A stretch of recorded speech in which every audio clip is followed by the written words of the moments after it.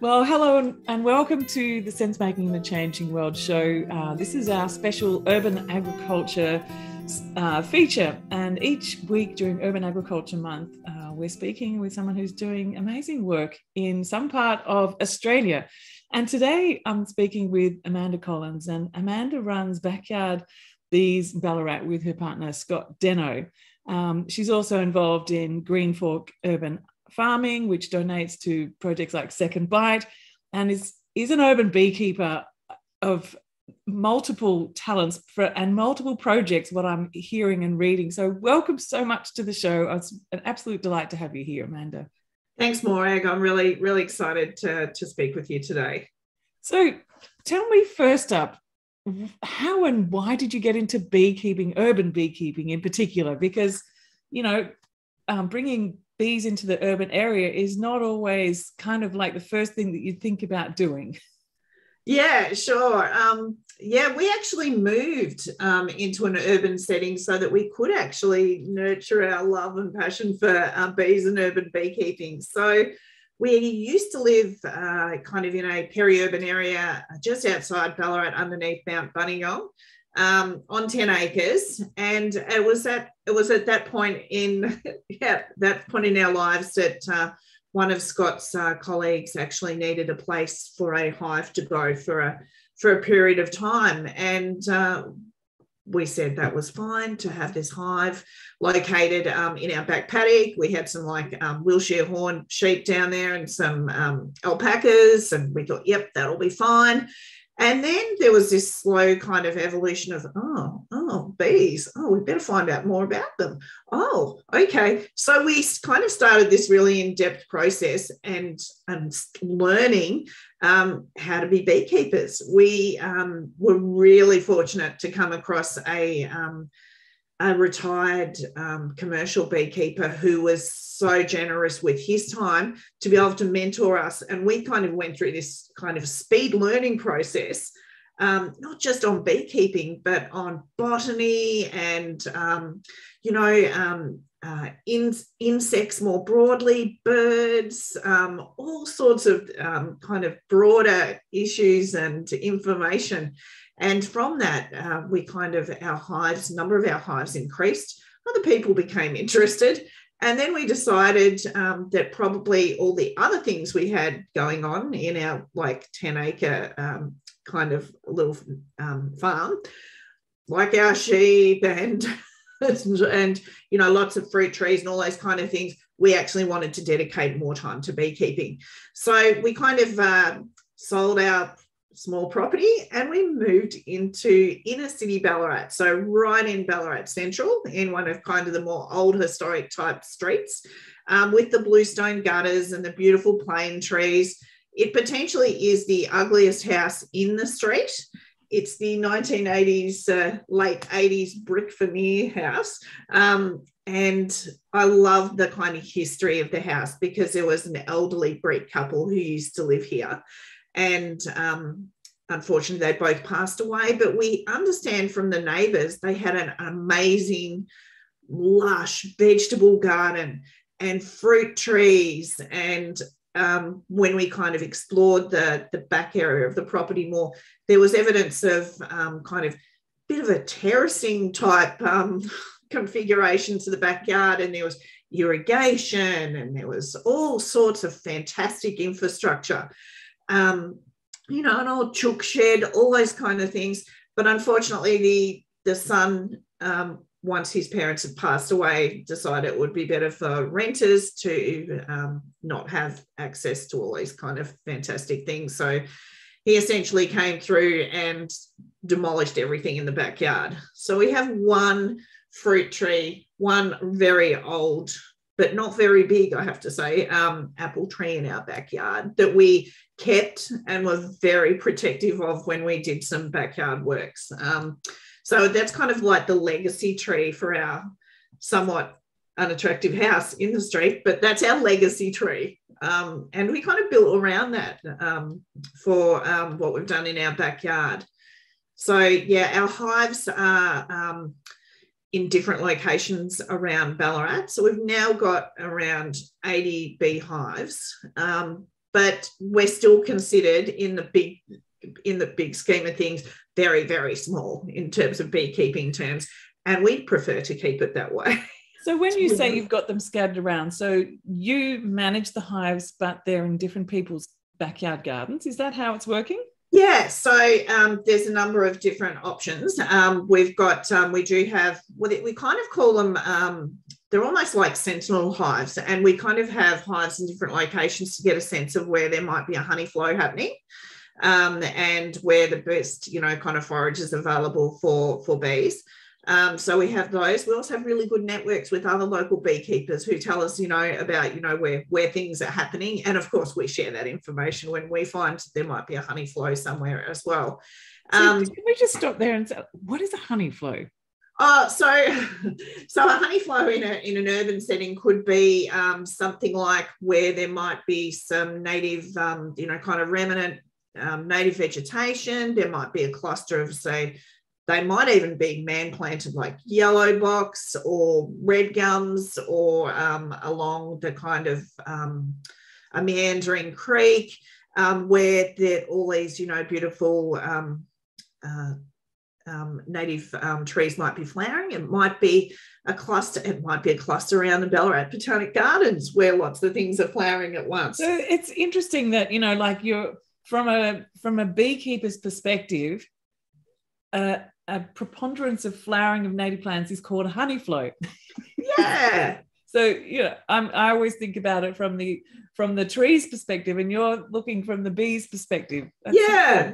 Yeah, exactly. I know it is a little bit weird like that, but being in an urban setting is often easier to keep bees, particularly in established areas. Why is that? Can you it's mainly because of the there's a couple of things. You've got in terms of bees being a little bit warmer, because you've got that kind of thermal urban mass. Yeah. Yep. So you've got that you have in kind of established areas. You've also generally got really good established floral resources.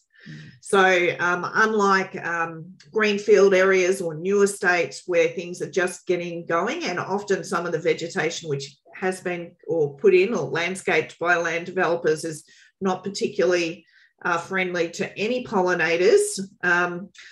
Being in an established area or being in a peri-urban area which kind of bounds onto like a regional park, or something that, or a river or a creek, something that just kind of fosters that kind of natural vegetation, is really good for bees, much like weeds as well, and often you get that as well. What are the threats to bees in an urban area?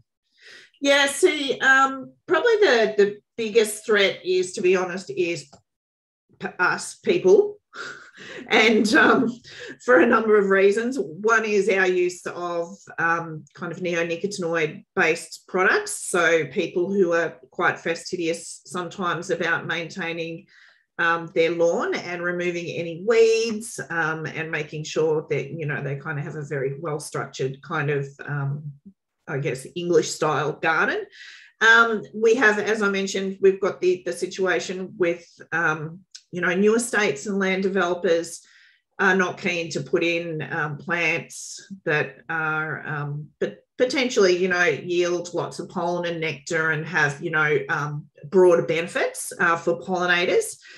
People in general, so humans, in terms of how they actually manage bees and their beehives.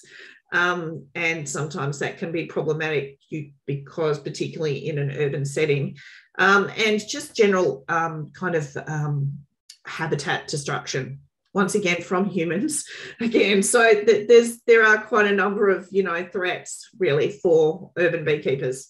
And how do you manage people's fear of bees, or legitimate fears if people have allergies to bees? Like, how do you manage that in a urban population?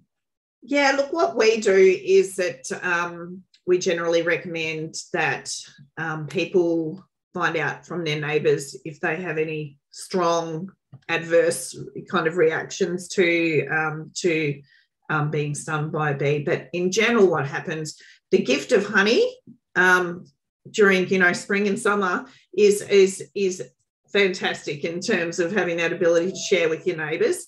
we're really in an unusual situation that because of the unusual nature of our kind of urban block, we've got 7 neighbours.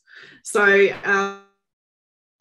when somebody new moves in, we go and have a chat to them and let them know about that we've got some beehives. And here's some honey. So that's always a really good introduction. Most people we come across are fascinated by bees. Absolutely.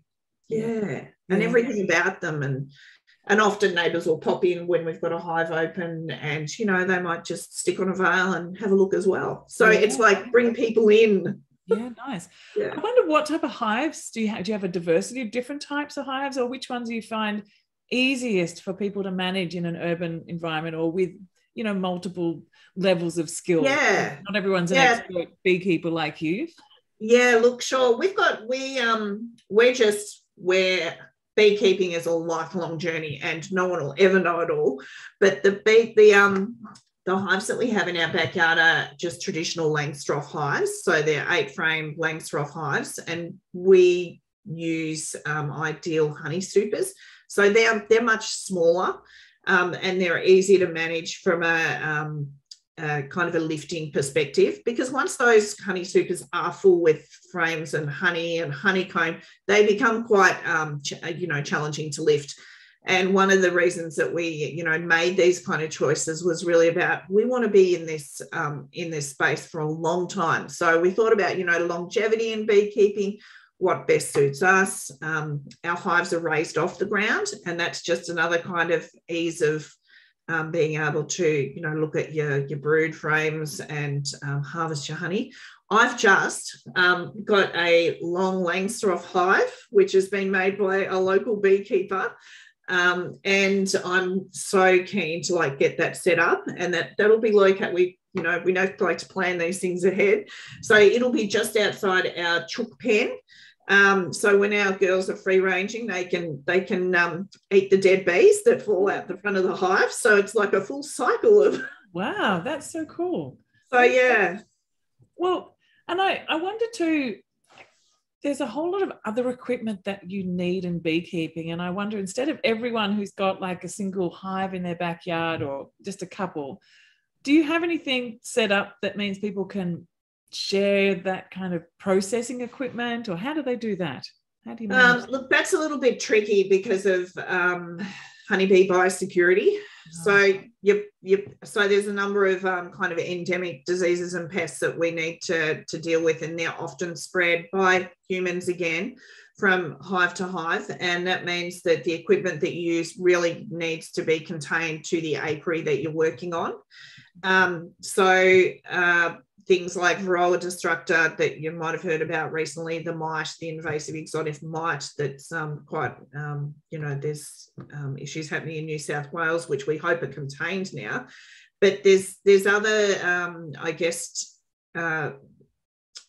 diseases like American foul brood, which is often spread on equipment. And the spores of this particular disease can last for up to 50 years. So sharing equipment and protective gear is really problematic. Yeah, okay. Yeah. So what do you need as a basic beekeeper in a backyard, to be able to set up your hive, say in a little urban permaculture backyard garden, you've got your bees, what else do you need? Yeah, so look, we generally suggest people do a few kind of key things when they want to get started. One is to just check your backyard and make sure there's an appropriate location, because often people want to squish a beehive into a really tiny space that might be down this side of their house. It gets no sun during the day, or alternatively, it might be they want to put it in their direct and constant path to the rubbish bin or the clothesline. So you need to. So what are those principles of locating? Yeah, sun and so we generally say morning sun, and that's just like us as humans. We'd like to get a little bit warm to get going during the day. So morning sun is great, away from any of your kind of normal activity areas where you normally pass by, because you don't really want to be walking through the flight path of your bees all the time. They find that a hassle, and you'll find it a hassle if you get stung regularly by walking through their flight path. That's one of the key things. Beekeeping can be as expensive or as economical as you like. So, there's some minimum things you need to do, which are making sure that you're registered with your Department of Primary Industries in Victoria to Agriculture Victoria. And that's just really around biosecurity and making sure that they know where the hives are just from a biosecurity perspective. The other things are really, if you've got a local bee club, connect with them. A beekeeping association or group, connect with them, or other beekeepers. They often have courses. So we generally recommend people who want to get started in beekeeping just do a basic level introduction course, then connect with their local bee club. They'll get some, kind of ongoing support and if there's capacity, mentoring as well. And then at this time of the year, we've got lots of swarm activity happening. So we're getting call-outs quite regularly around swarms. So for members of the public who see a swarm, we're trying to educate or provide some education about what a swarm looks like, where it might be, and don't stress out about it. Just contact your local beekeeper or your beekeeping club, because when swarms are in that kind of formation, they're generally most docile. So don't go hosing them or trying to move them on. Just ring a beekeeper and they will come and simply put them into a box and then come back later that night and remove them. And that is the start of a new colony of bees. Yeah, great. So you, as well as doing your own beekeeping, there's a few questions I want to ask you around this. One is around what do you do with all your honeys, like a business that you have, and is that something that other people are learning how to do through you as well? Is urban beekeeping a livelihood possibility? Can you do that? So yes and no. People are very keen to get local honey, which is great. And our hives are currently located along the Yarrawee River, which we borrow this tract of land from the Crown. And so it means that in Golden Point, we've got a prolific kind of access to really good local honey supplies. Generally, people get into urban beekeeping because they want to supply themselves and their immediate family and friends. If you live in more of a peri-urban kind of area, there is the possibility of producing larger quantities of honey. But generally what we find is if you're selling honey in particular, you need to have the ability to provide kind of continuity of supply. And that is really problematic if you're an urban beekeeper, because having that, it's because beekeeping is so seasonal. And we also try and let people know that beekeeping is a seasonal, much like fruits and vegetables and any other products. Beekeeping is very seasonal. So, so for people listening, when is the flushest time of honey? Yeah, so spring, summer, and early autumn. So that's kind of the period. And then during those kind of very cold winter months and during early spring, particularly set in South Australia, like we are here in Victoria, the bees go into a pack down phase where they essentially eat the honey, the capped honey that's already in their hive that they've made during those other months, during the kind of, prolific months of honey flow, and they will eat that honey. So we're so grateful that when we see them coming out through the other end and they're still healthy and strong and they've made it through winter, which is generally an issue for mainly Victorians and, Tasmanians as well, because of the cold conditions. We just feel so grateful that they've made it through.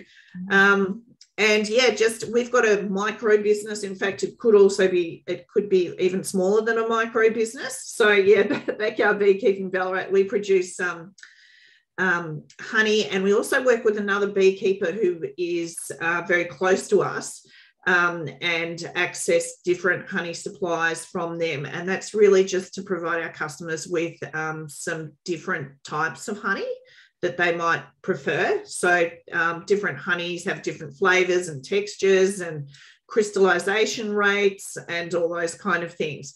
So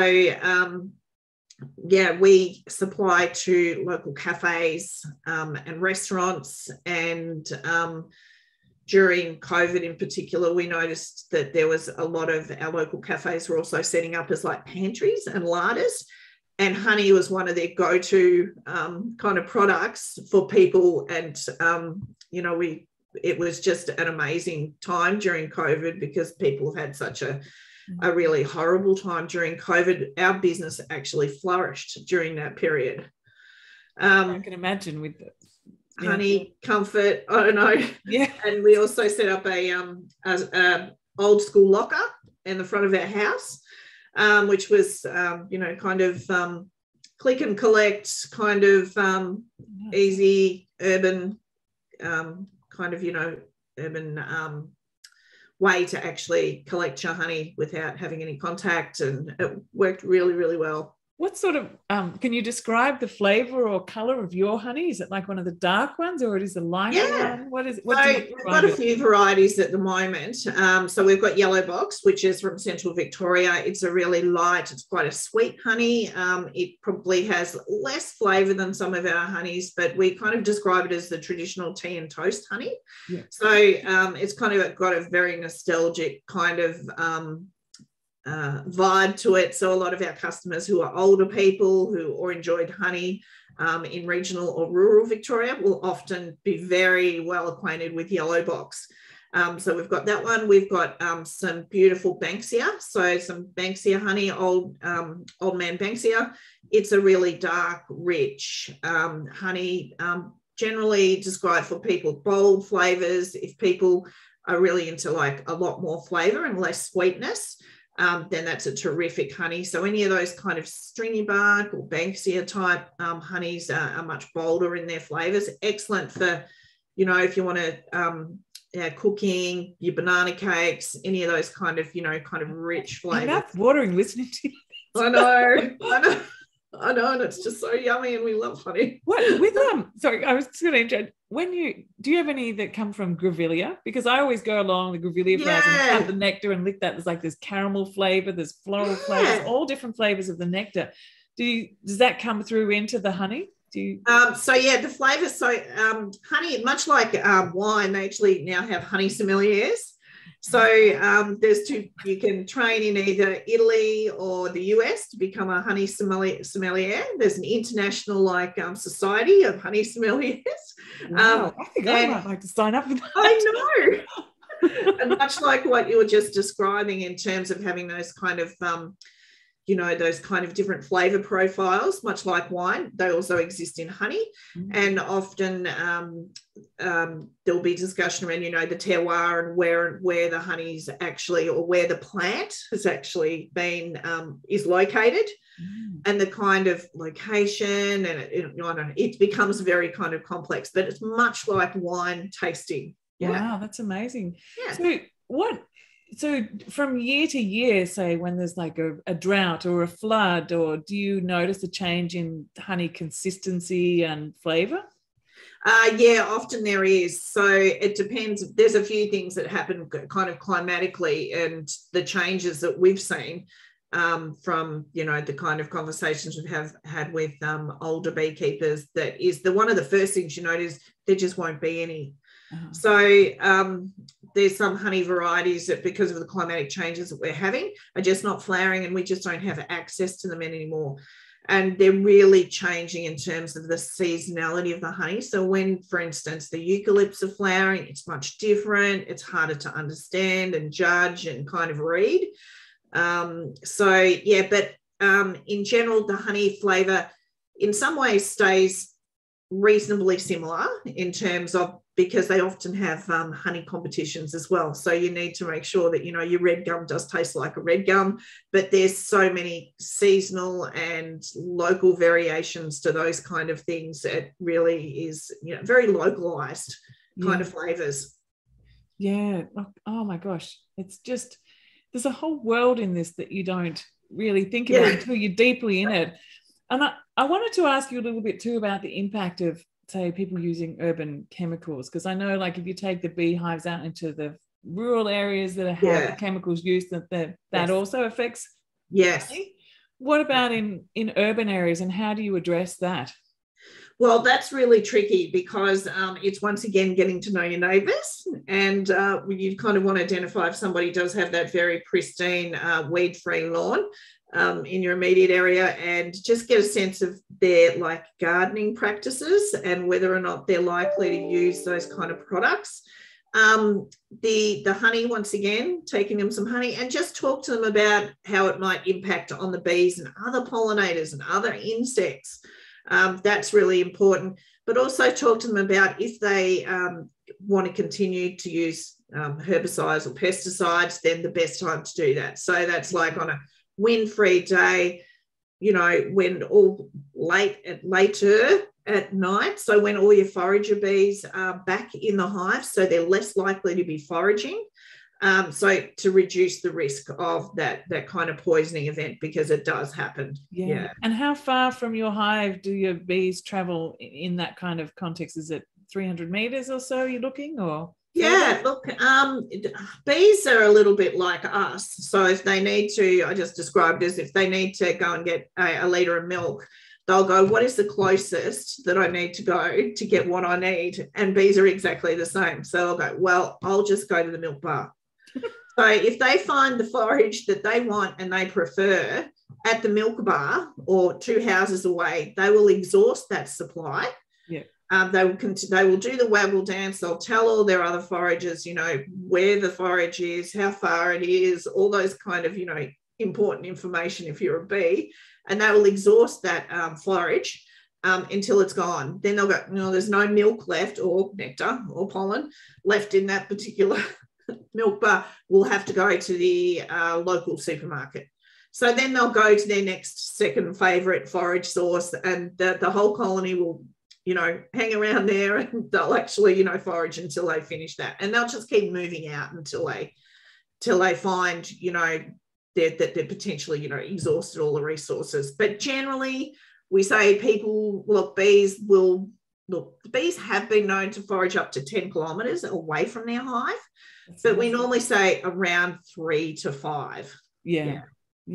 But mostly as close as possible. As close as possible. Because you wouldn't want to be going out and trying to talk to everyone within a 5 kilometre radius of your house. That's right, yes. So like immediate, like, yes, do the best that you can. Yeah.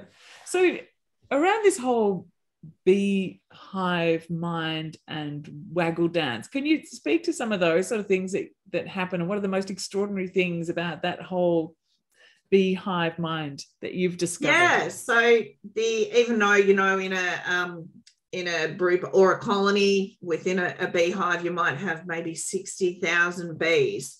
I find this whole bee behaviour thing quite fascinating. So even though there might be 60,000 individual insects in that colony, when they make a decision, they make it as a hive, they make it as a colony, and that's where the notion of hive mind comes from.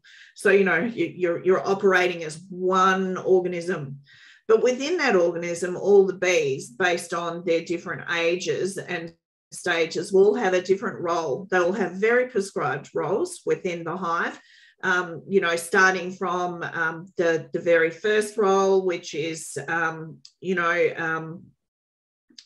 helping some of their sisters get out of the cell when they've just been born, and clean a bee. So they'll turn around, that the bee that's just been born will just turn around and clean their own cell out and make it ready for another egg to be laid in that particular cell. So the roles are quite diverse. You know, there's nurse bees, forager bees, housekeeper bees, which I think are just fascinating. So you might accidentally drop a very small, a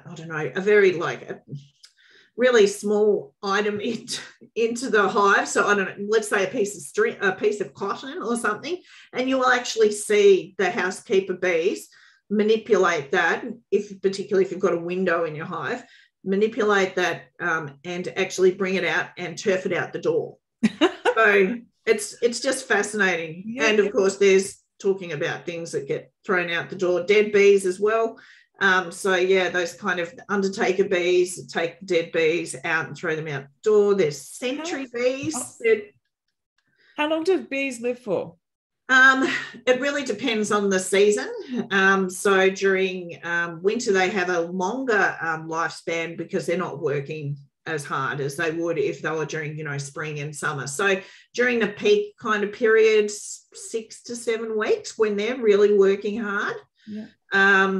And you can often, if you find a bee or if you see a bee on a flower or whatever, have a look, because you'll be able to get a general sense of the age of the bee by how much fur it has in the body.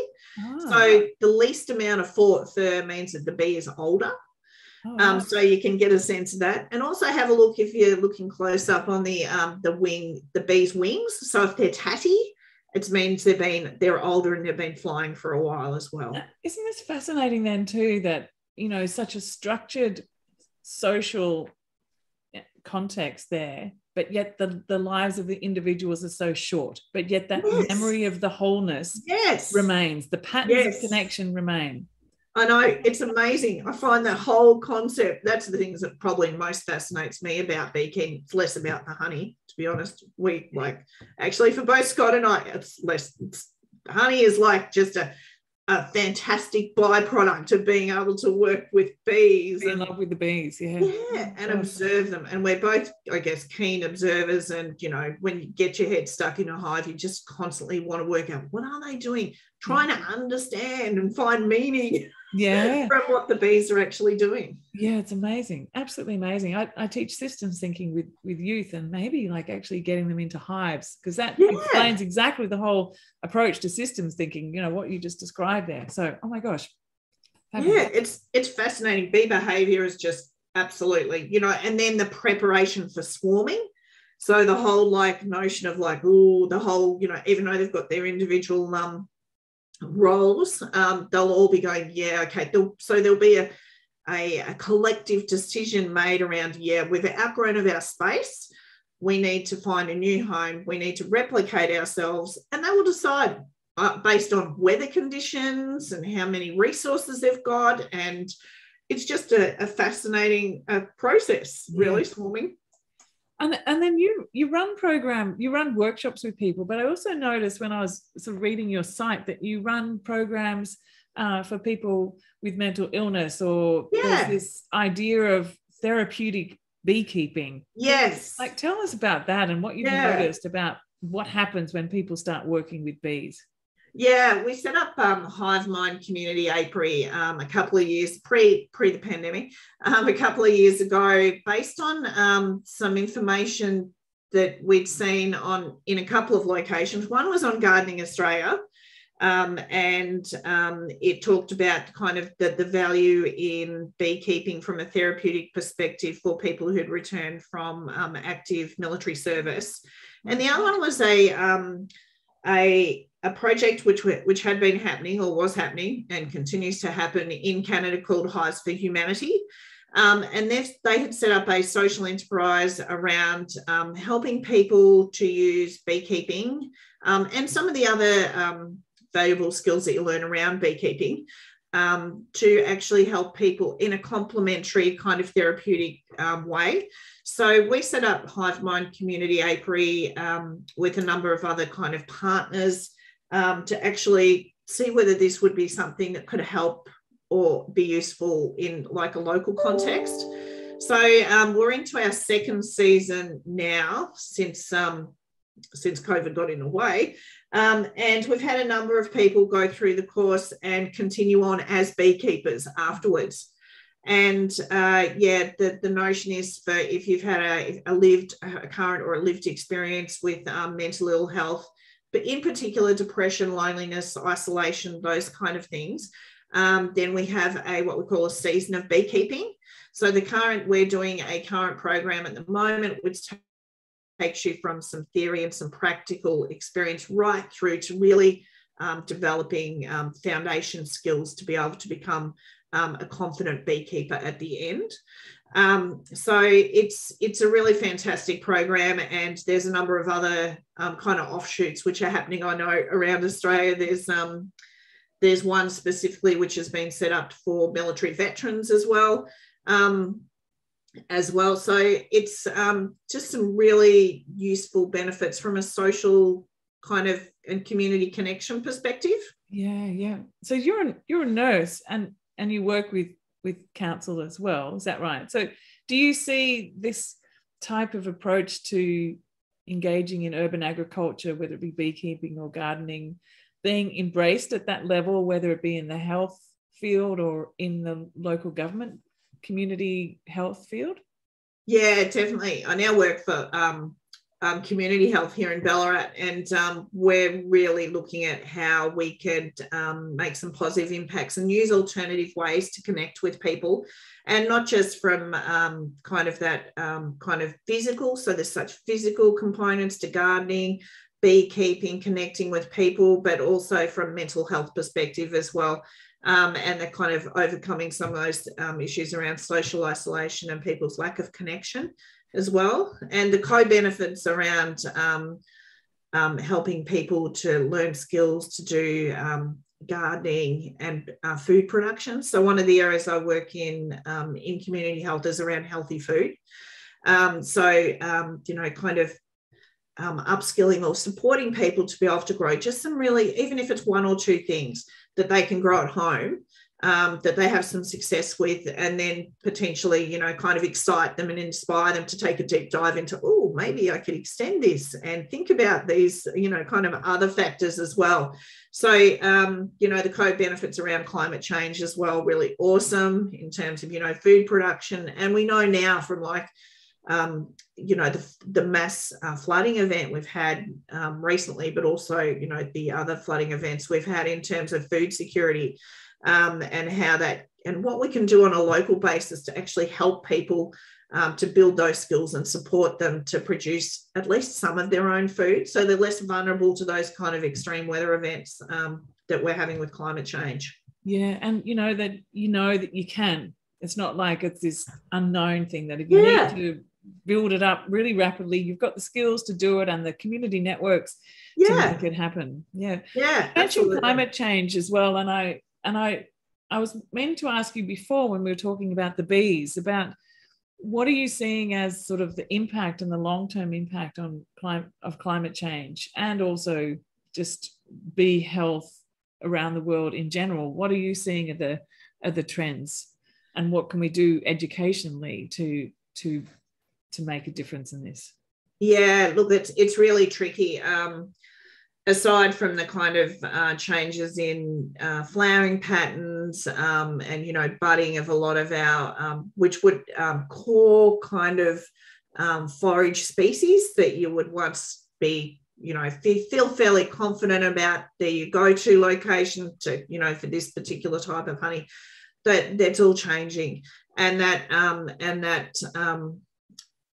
that collective memory and understanding about when trees used to flower and when they flower now, and the changes in the climate are really making it difficult and challenging to read the trees. So that's why knowing, you know, having an understanding about botany is just so really important if you're a beekeeper. But also other kind of aspects like, so in our current climatic La Nina kind of cycle at the moment, we've been in it for the last 3 years. As a beekeeper, there's some pests and diseases that thrive on high humidity.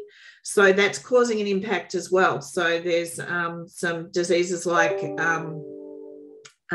chalk brood, for instance, which has not really been an issue so much for us in southern Victoria before. And small hive beetle is becoming much more prevalent, and that's directly related to the kind of the humidity levels. So yeah, we need to be constantly adapting to the kind of climate cycle and being able to understand how that might have an impact with our bees, and then trying to kind of adapt as best we can to try and overcome some of those issues. So I guess in terms of what people can be doing in their backyards, what are the sorts of plants that you encourage people to put in? What kind of pollinator plants do you want people to start planting more of around the cities where you are, at least anyway? Because I know it's going to be different everywhere, but look, I think in general we say diverse. We need diversity. We need greater diversity, and greater diversity of kind of pollinator-friendly plants. General principles around, you know, allowing your veg garden to go to seed, so that you've got the flowering, you've got the beautiful flowers, and you've also got the benefit of, you know, the seeds. later on, but allowing for your flowers just to, I guess my message would be maybe more about just relax a bit. Just relax, let the weeds, if they're not causing a significant issue for you, let some of them kind of proliferate, not so they get totally out of control, but to allow your garden to relax and breathe a bit. And just be a bit rewilded, possibly. Yeah. So we've recently completely rewilded our front garden, which our front garden was very much the late 80s kind of weeping type trees. Last year we completely rewilded that, and now it's just really all Australian native trees. We've got some magnificent Banksia flowering at the moment, which I'm really surprised about. Sweet Bosseria, all your casuarinas, all your Australian native plants are generally really good for both European and Australian native bees, which is what our hope was, to be able to attract more Australian native bees back to our garden, because they're often forgotten about. And they are like really useful pollinators as well, much like flies and moths and other insects as well. So I do like my insects. Well, it's fascinating, isn't it? Yeah. So, I mean, I guess just as a kind of a wrap-up sort of question is, if someone wanted to get a hive in their garden, what would be your advice to them before they started? You mentioned about like finding a good space before, but what like a checklist before you go ahead and bring in bees into your spot?